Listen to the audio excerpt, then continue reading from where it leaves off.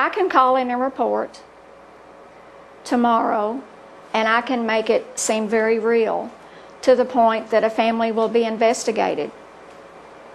And whoever gets it could come up with a substantiation of, let's say neglect, and it might not be true. But it doesn't matter. This former Child Protective Services supervisor recently told Target 32 about the pressure to pluck kids from their parents and adopt them out. The theory? More adopted kids means more federal bonus money to the Cabinet for Health and Family Services. This woman worked at the Lincoln Trail Regional CPS office in Elizabethtown, the focus of a year-long Inspector General's investigation that found misconduct, abuse of power, even forgeries by social workers. Now, we've learned those social workers will keep their jobs. This letter from the Cabinet says there was, quote, insufficient evidence to pursue termination. The letter says 6 workers have either been demoted, transferred to other jobs, or have just retired.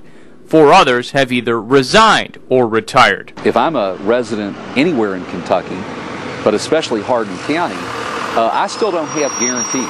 I mean, I still don't know if a system is in place to make sure that a rogue social worker doesn't do in my kid or my family. Dr. Terry Brooks heads Kentucky Youth Advocates.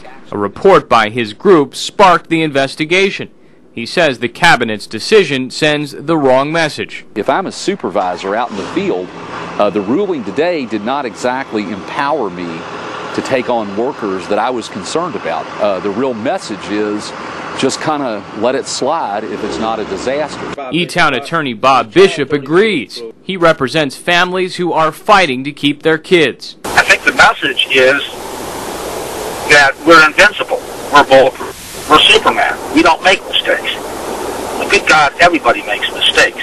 Mistakes, Bishop believes, will continue without more accountability. The end result here does not bode well for the trust of the public, of the family.